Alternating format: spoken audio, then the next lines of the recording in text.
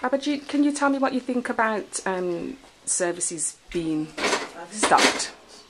Yeah, actually, pregnancy, I got to know more or aware about the word POW when I met with a referral was made through midwife, and I happened to meet with nursery, and then she now explained that the POW is a pregnancy outreach worker, whereby I think these services is just all about not only children who is already born, it's all about the developmental stage of child or children started from pregnancy. If wife or pregnant woman or women are not properly looked after during pregnancy, so many things, crises can happen. I can say with all positive mind that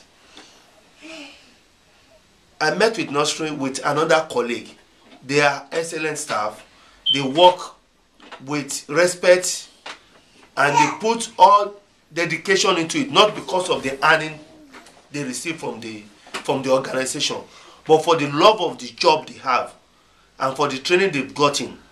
And I think if the service is put to an end, life will be so miserable for not only people like us who have enjoyed the services. I was even when we were my wife was in pregnancy of our new baby. We were looking for how to get in touch back with nursery because I lost our contact. In fact, putting the service to an end will make life miserable for some people who doesn't know where to go. Not only that they are blind of where to go, but there's certain area of life which I believe is part of the job they do will affect millions and billions of people in the all over United Kingdom, not only Birmingham.